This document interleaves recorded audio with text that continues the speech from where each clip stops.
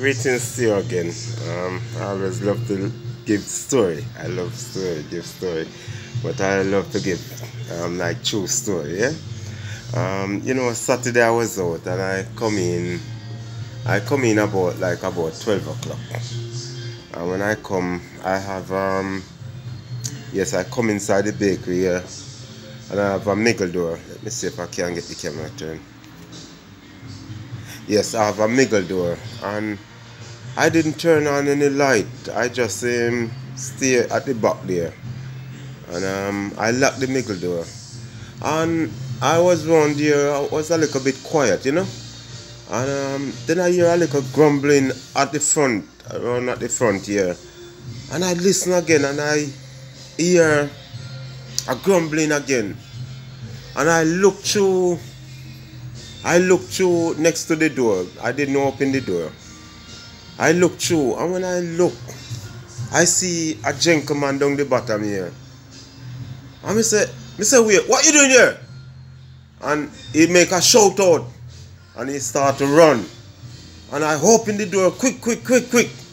And I run after him, but he get enough chance, He get enough time for run, yeah? Because the door wouldn't open so fast. And I run after him. And the funny thing about it, him turn right and me turn left. But the funny thing about it, these people very low because, I'm here and things not too bright, and I haven't put up sign begging something just to keep this place going, And I am here like to support people as well. So when they come in and break the place and such like, it's not good because, when I'm giving, it could be his mother, it could be his father, it could be his brother, it could be his cousin. We are here for all of them. So, why you want to come in the shop and break, and all in all you're getting just £15.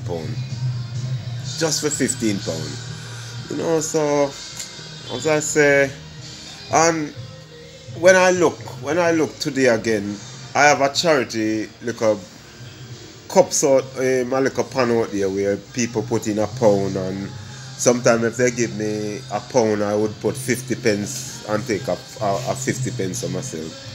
And all of that the guy gone with. He don't have no conscience, because when you look on the, it's a little charity box for African people, the poor people them in Africa, And some of the image that they show on the buckle, I believe one of the girls don't have no hands. One of them have no feet. And you can see where they're suffering. How can you steal from, people like those? You see an image like that and you still steal it. Maybe I did take out the money out of it and put it somewhere so I can give it to my church sister to send it off to them, yeah? So it wasn't a lot in there, but maybe it could be about £6 or £7 or something like that in there.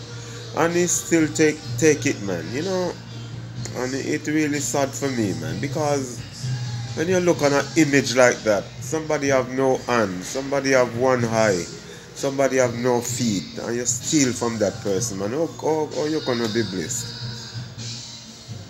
Oh, you're gonna be blessed, man. Sad. Can't feel good about that, man. Can't feel good. Oh God. Okay. Alright. Thank you very, very much for your help and your support. Thank you very much for listening to me. And if you always listen to this, man, I will always, say some nice positive things for you, yeah? Because I want you to learn. We will learn together, yeah? And because I grow in Jamaica, I learn so much. I learn so much, yeah? And I have so much to taught you as well, yeah? And God bless you. And thank you very much for your good comment. Bless you. Thank you. Bye-bye.